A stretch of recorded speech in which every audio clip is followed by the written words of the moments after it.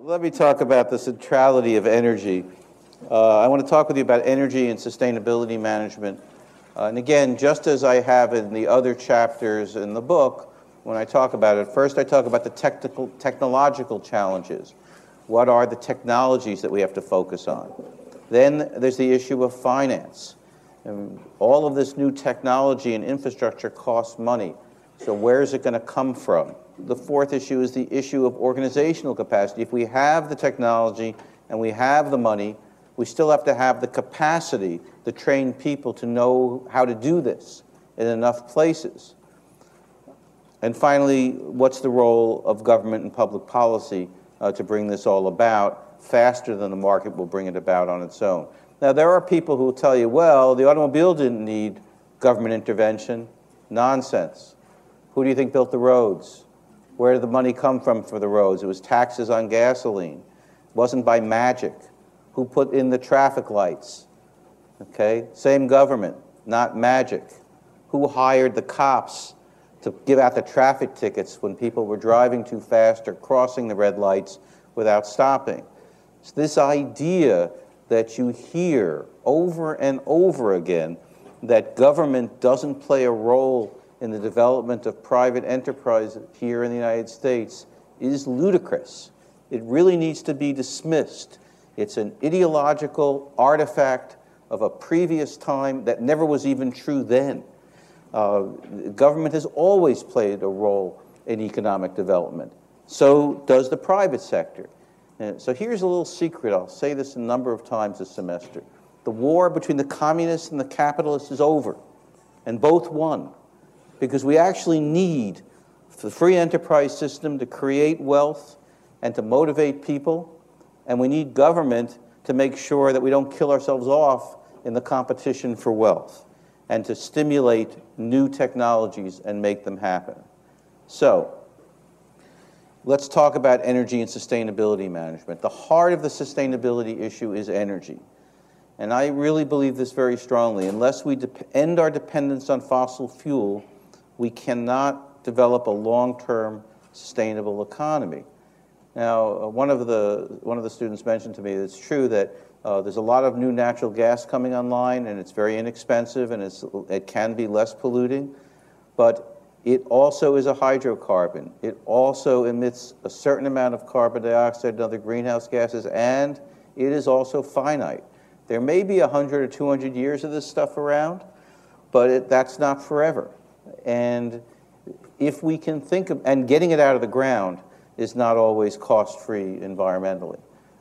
And so we need to think about another energy path. But we need to worry about the fossil fuels emissions. We need to worry about the environmental damage of extraction. The Gulf oil spill is an example of that. There's lots of other examples of it. When you hoist fossil fuels out of the ground, it doesn't do good things to the ground. You know, it's not so good for the fish and the other aquatic life in the Gulf of Mexico right now, nor will it be for a while. The other thing is pure economic supply and demand. And again, it's not going to happen in your lifetime, but it's true that these fuels are finite. As they get more scarce, their price will go up. Since the sun and nuclear power or other kinds of high-tech solutions will not necessarily get more expensive as time goes on, they can actually get less expensive. What you want to do is get on the same cost curve that computing has gotten on, where as you apply new technology, it gets cheaper and cheaper to get more and more of the technology delivered. Some kinds of technologies will develop over time and lower prices, where, again, natural resources on this planet are never going to expand. Now, someday maybe we'll be on other planets, but we haven't figured it out yet. So if we can develop low-cost renewable energy, we can overcome many of the constraints on economic development and go a long way to solving the sustainability problem. Now, why is this so important? It's important because modern life requires energy.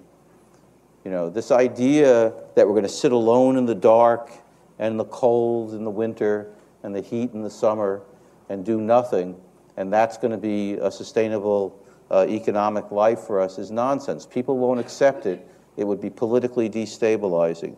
We like the lights, TV, the iPods, the climate control, all that other stuff. And everybody else in the world that gets exposed to it likes it. And there's a reason for it. It makes our lives more comfortable and more interesting. Okay? It's not a mystery. It's a fundamental fact. What is less well recognized, I think, is that our system for growing, delivering food, and distributing water also requires massive amounts of energy. There are fewer than 1% of the population in the United States involved in delivering and growing food for us now, down from about 40% at the beginning of the 20th century. And what we've done is we've replaced human labor and energy with artificial, mechanized labor and energy, massive energy use. Those huge tractors are replacing lots and lots of animals and people that used to toil in the fields, and they're much more efficient, and they produce a whole lot more food.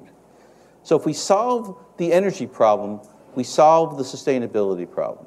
Now, I admit I have a bias towards solar energy. I believe it's the transformative technological fix.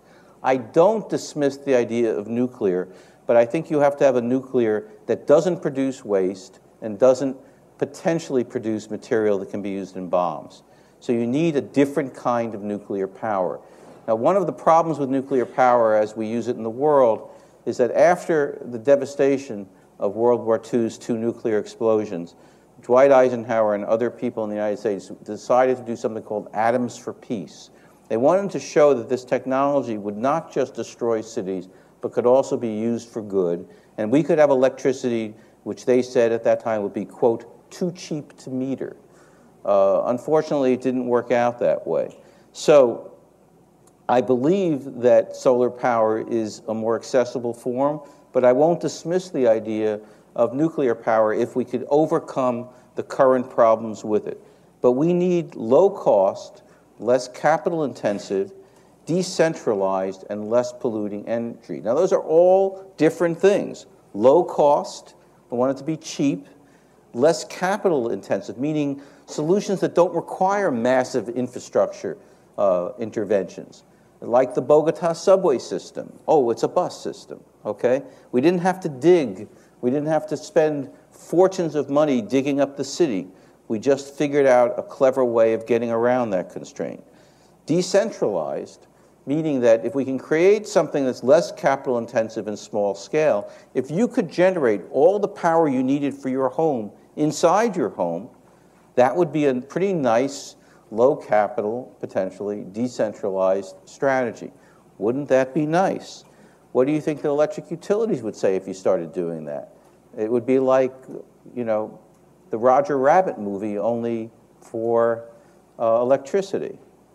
So what's the technological challenge of energy? The technological challenge is that the U.S. energy system is characterized by large-scale, capital-intensive, centralized facilities. So I'm calling for the opposite of that. Small-scale, less capital-intensive, and decentralized. So that's what I'd like to see. I don't know if it's feasible, but that's what I'd like to see. Electricity currently is generated by coal for the most part in the United States, other fossil fuels, some nuclear, a little bit of hydropower, transmitted largely through a very complicated and antiquated grid system that we're hopefully going to modernize.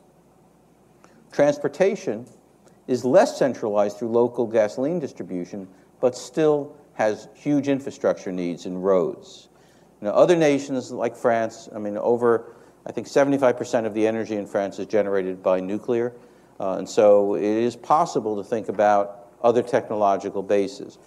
The reason we don't have that in this country is more political than anything else, which is to say that France has a highly centralized form of government. We have a very decentralized form of government where local states and local governments have enormous power, particularly to veto land uses, and nobody after a certain point wanted one of these nuclear power plants next door. In fact, in Long Island, we built one at Shoreham, and we decommissioned it, and people in Long Island are still paying the capital costs of that power plant, which has never generated any electricity whatsoever. It was closed down due to political opposition. What are the technical issues? How do we develop renewable energy sources that are clean and cost-effective when compared to fossil fuels? Can we develop a small, low-cost solar cell and a battery for storing electricity once we generate it? Now, here's what's interesting about this, and I use this example a lot when I talk about solar. When I was in graduate school, I used a computer that was about, I don't know, a quarter the size of this room, and had less computing power than this, okay? The mainframes in the 1970s were the best we had at that time. I used to go to the computer center at 3 in the morning with my punch cards and try to get a data run brought back to me within 2 hours that today you could do in a couple of keystrokes on your laptop and get your output in about a half a second, okay? Now that's the technology in about 30 years of development of computing technology. So today, a solar array is $30,000 and sits on your rooftop, and they're pretty big, sort of like the old mainframes, okay?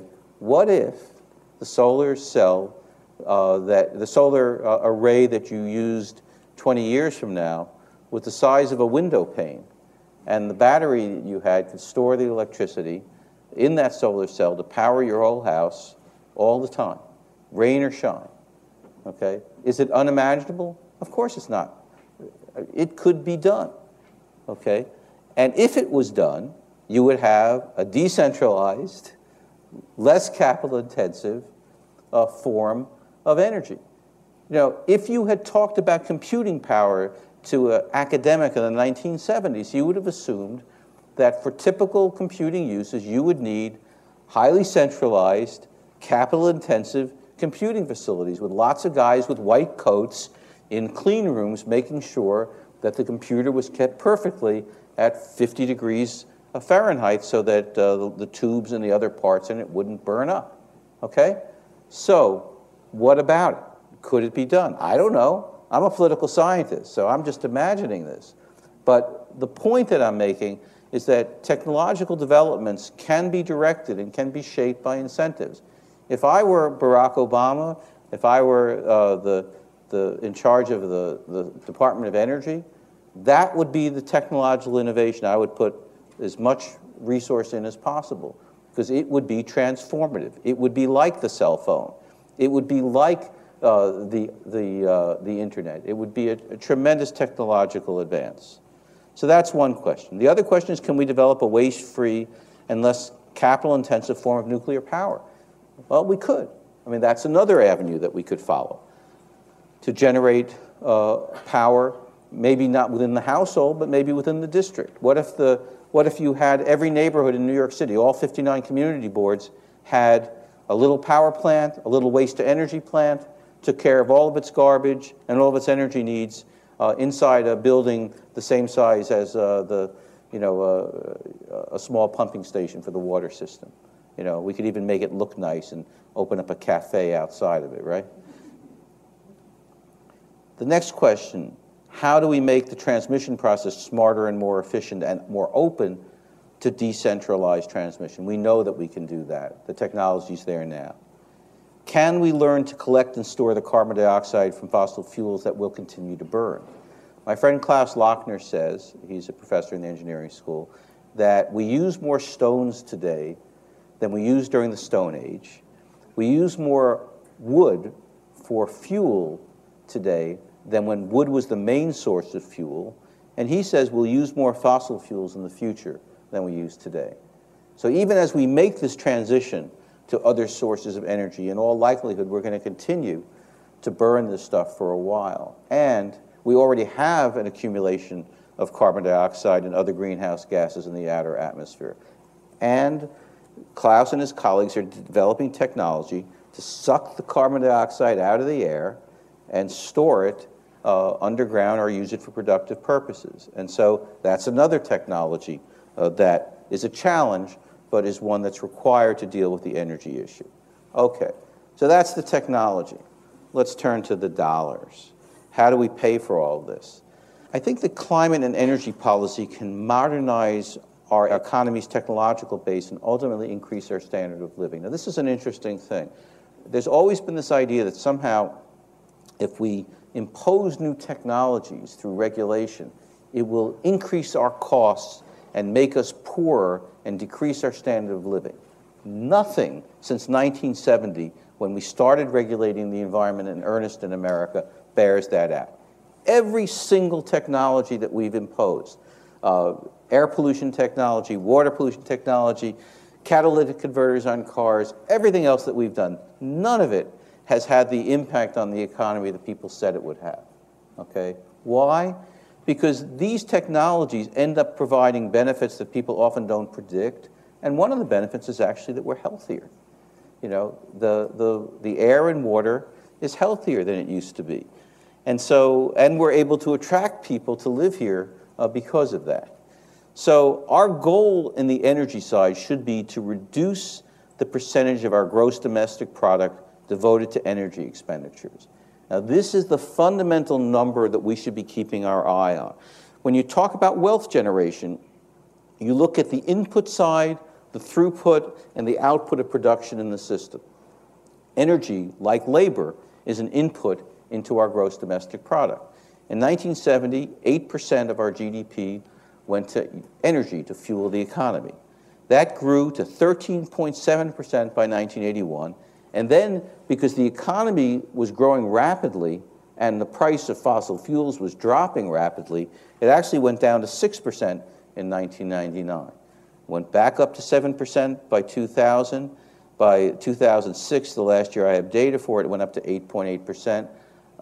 What I've heard is it's approaching 10% today, okay? Although I don't have data on that. This is the hard data that I have available to me.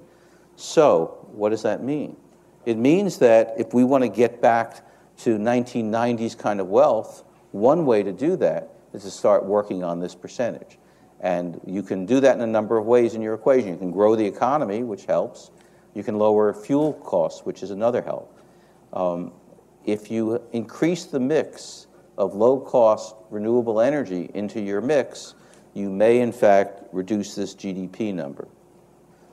Fossil fuels will continue to get more difficult and more expensive to extract. And the long-term cost of renewable energy and energy efficiency are lower than those of fossil fuels and wasteful energy practices. And this is the other issue, energy efficiency. We waste about 1/3 of the energy we use in America. From the time it gets into our house, this doesn't include transmission waste. Within our households and commercial establishments, the low-hanging fruit of the climate crisis is energy efficiency. You know, think about it. You go to a hotel in Latin America or in Europe, and you walk out of your hotel room, or in Asia, you walk out of your hotel room with your key and the lights go off, okay? We don't have those in America. Why? Do we not know how to turn off lights? Okay?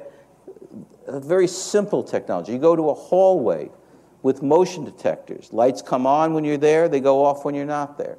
On and on and on of different kinds of technologies.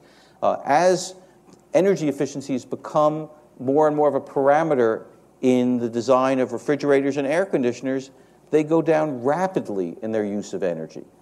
Today's air conditioners use considerably less energy than air conditioners used a decade ago. In fact, the argument is if you have an old air conditioner, you replace it with a new one, a couple of summers you've paid for it and reduced energy costs. Okay? So energy efficiency is clearly one thing that we need to do. Now, renewable energy requires capital and is going to involve higher costs in the short and long term and middle term, but in the long term will reduce costs. Now, in New York and in California right now, every kilowatt hour of electricity has a surcharge on it. In California, it generates over $1 billion a year. In New York State, it generates about $500 million a year, which goes back into projects. In California, the utilities distribute it mainly to consulting firms. In New York, NYSERDA gets most of it, but Con Ed gets some of it. And it goes to projects that come to the commercial, small commercial and household level to try to generate energy efficiency. That's something that we can do easily. But financing renewable energy is a more complex problem. The problem is fossil fuel prices are low. And they don't include the price of the external damage that fossil fuels create. Renewable energy projects are typically smaller and also have new technology. Now, there's a problem in financing new technology because the investor doesn't understand the technology, doesn't have faith in it, and doesn't want to invest their scarce capital. Remember, capital goes after the highest rate of return. It's like, gravity and a river. The water flows to the lowest point. In this case, it flows to the point of highest return. So new technology is often something that only a very brave investor will put their money into. And so that becomes a problem for the finance side. The absence of accurate and standardized information about renewable energy projects is a barrier to the growth of capital. We don't collect good information on the technologies or the rate of return. Now, there's a lot of talk about a tax on carbon by raising the price of fossil fuels to make it possible for renewables to become more competitive. I'm convinced now that that's the wrong approach. I don't think we should try to raise the price of fossil fuels. I think we should use government intervention to lower the cost of renewable. One of the students here before mentioned, rather than taxing the old stuff, let's incentivize the new stuff and create an incentive by bringing the price down. So that's the kind of thing that I think is possible. But again, we're in a recession right now, even though technically we're not. I mean, they say the economy's been growing, but unemployment hasn't been coming down. Capital availability is certainly not the way it was a couple of years ago. And so financing something speculative like renewable energy is difficult during this time period. But let me turn to organizational capacity. And here, it's having the technical capacity to do the energy efficiency projects, to install the renewable energy technologies, to take the more cost-effective furnaces and install them. And if somebody's used to installing the old stuff, they have to be trained to install the new stuff. It's not rocket science, but it is a technological change. I mean, this happens to people that maintain autos. We heard about this during looking into the New York City transportation case earlier tonight, that teaching people to work on hybrid engines is different than a pure internal combustion engine. You have to figure out a way to do that. There's really need for much more skilled labor in solar and wind, and that has to be developed. There are a number of companies that are building energy efficiency services. There's one type of company called the Energy Service Company, or ESCOs. And what an ESCO does is they will do an energy audit, find some low-hanging fruit, lend the person the capital, or the industry the capital, to make the change, and take their payments on the reduced energy costs. And it's a complicated scheme, but it does work. One of the problems with ESCOs is that sometimes their financial interests are not the same as their clients' interests. Their job is to make money on your energy savings. So they may propose things that are not as in your interest as you might want them to be, because they're lending you the money. Always beware of people that bring you capital and say that it's free. Okay? Anybody that brings you capital and says it's free is not being entirely honest. There's always a cost to it, but it might be in your interest. If your interests line up with the ESCO's interests, then it's worth doing it that way. ESCOs can help small businesses that don't have sufficient capital, and they can work to ensure that energy efficiency projects generate short-term savings, because that's how they make money. But it will constrain the types of projects that they'll propose, because they're interested in making their money back and getting out. The shorter the turnaround time, the better. And that may not be the best thing for you and your business. Organizations that are involved in the renewable energy business tend to be under-resourced right now. It's an emerging industry with no clear leaders. That may change. You do see a lot of the fossil fuel companies like Shell and others getting into this business, but they're not there yet. We need staff that are skilled in these new technologies, but it's not going to be easy. And then, of course, there are political problems. Siting a wind farm off the coast of, say, Nantucket isn't that easy, because I understand the Kennedy family in particular doesn't like their view to be obstructed. They've lived out there for a while, and when they go to the shoreline, they don't want to see windmills, they want to see seagulls and and vistas. And so that's a problem. Let's talk about government and public policy.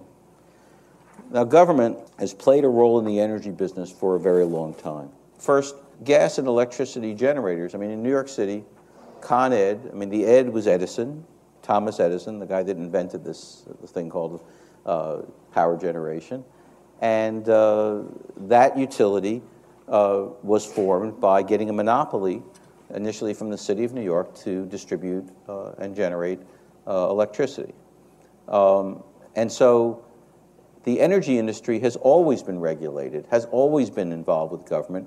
The public utility commissions, public service commissions around the country have long been involved in regulating the rate of return, because it makes no sense to have 10 different electric companies operating in one place. Now, a number of years ago, we separated the energy generation and distribution business, but they're still essentially regulated monopolies.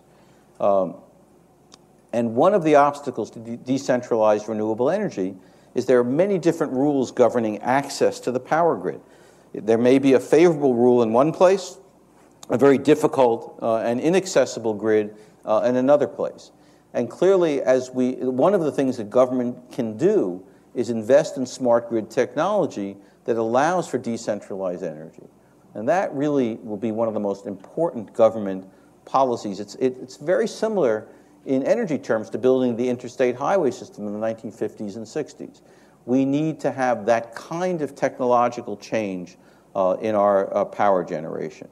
So we need that. We do have a growing set of policies in place to develop and promote energy efficiency.